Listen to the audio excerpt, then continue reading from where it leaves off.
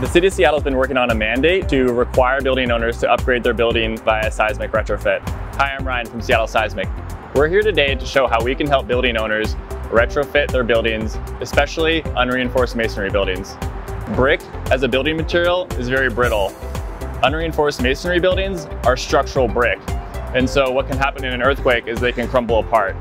One way to identify if a building is an unreinforced masonry building is if it has a header course. So you'll see the bricks, they're horizontal, and there'll be 3 or 4 or 5 rows of horizontal bricks, and then there'll be the brick turned sideways, and that'll continue all the way up the building. The City of Seattle has put together a really good database on unreinforced masonry buildings. It lists every address, every building that's unreinforced masonry in all of Seattle.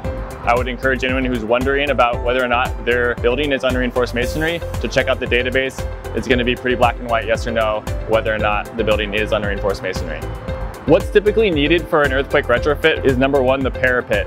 The parapet is a 3 or 4 foot wall on the roof and extends above the roof line, but what can happen is that can fall off and hit the sidewalk. So parapet bracing is the number one thing that the City of Seattle requires as part of the retrofit. The other big items during a retrofit are to tie the unreinforced wall to each floor. You'll see on this project we're working, we do have a rod that goes all the way through the wall, and then there's a plate washer on the outside. Old buildings have this already. There's a decorative rosette plate. For this particular building, we're taking that existing rosette plate and adding a new connector. Seattle Seismic can help you from start to finish on your unreinforced masonry project.